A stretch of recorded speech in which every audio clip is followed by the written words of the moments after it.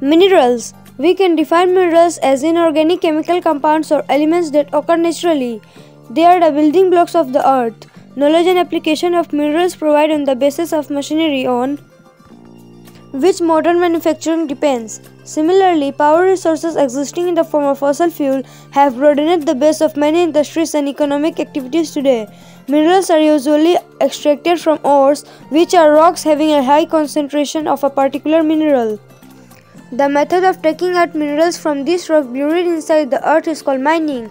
The method used for extraction of mineral is different at different depths near the surface of earth. Some methods of extraction of mineral is quarrying, open cast mining, drilling, etc.